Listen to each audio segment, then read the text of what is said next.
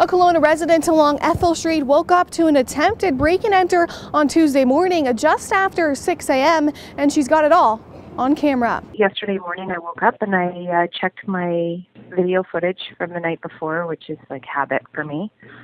And I found some unsettling footage that had happened actually really shortly before I started looking at it, of someone checking out the front door and then proceeding to go around the back of the house and trying to get in through the back door.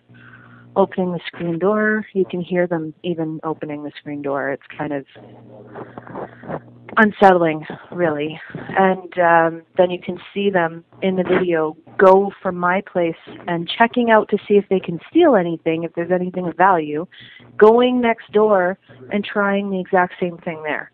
And then like basically proceeding down the row, I would assume, doing the exact same thing. I mean, there's definitely the chance that it could happen again.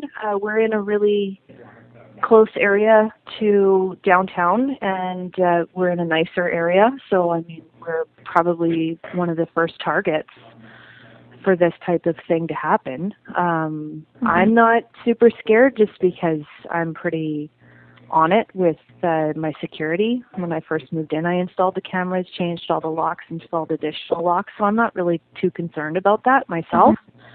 But it's unnerving to know that that's something that you've got to protect yourself against. Kelowna RCMP are currently investigating the situation. For Castanet News, I'm Madison Earhart in Kelowna.